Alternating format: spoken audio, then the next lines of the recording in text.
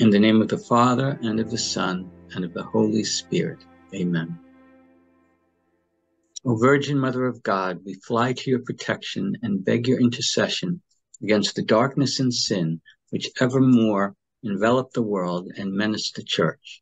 Your Son, our Lord Jesus Christ, gave you to us as our mother as he died on the cross for our salvation. So too, in 1531, when darkness and sin beset us, he sent you as Our Lady of Guadalupe on Tepeyac to lead us to him who alone is our light and our salvation.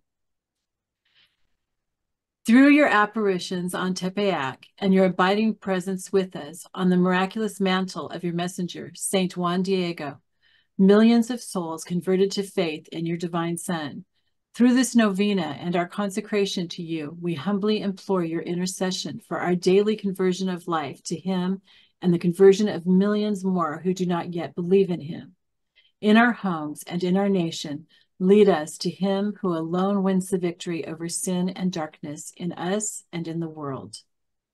Unite our hearts to your Immaculate Heart, so that they may find their true and lasting home in the most sacred heart of Jesus. Ever guide us along the pilgrimage of life to our eternal home with him.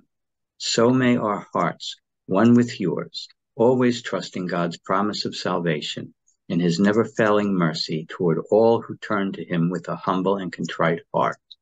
Through this novena and our consecration to you, O Virgin of Guadalupe, lead all souls in America and throughout the world to your divine Son, in whose name we pray. Amen.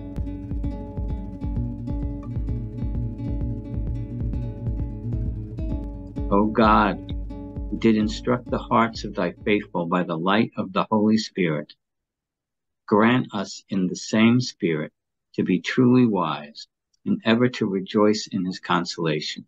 Through Christ our Lord. Amen. In the name of the Father, and of the Son, and of the Holy Spirit. Amen.